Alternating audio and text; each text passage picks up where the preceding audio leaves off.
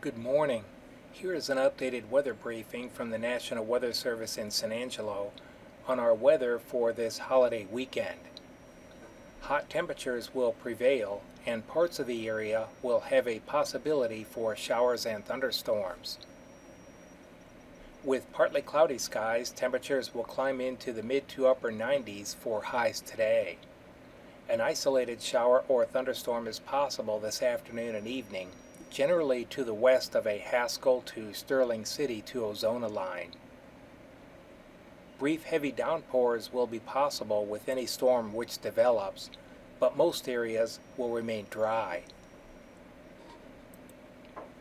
Isolated to scattered showers and thunderstorms will be possible late Sunday afternoon and Sunday night across the Big Country area along and north of Interstate 20, with the approach and arrival of a weak cold front. A few of the stronger storms may contain frequent lightning, gusty winds, and locally heavy rainfall. This weak frontal boundary will wash out on Monday, and dry conditions are expected for Independence Day.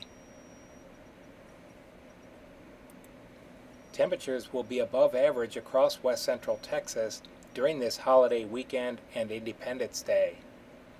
Afternoon highs are expected to range from 96 to 100 degrees. Early morning lows are expected to be mostly in the upper 70s across the Big Country area and mostly in the mid 70s across the region south of Interstate 20. With a combination of heat and humidity, afternoon heat index values should climb into the 100 to 105 degree range across much of the area, so people with outdoor plans will want to take heat safety precautions.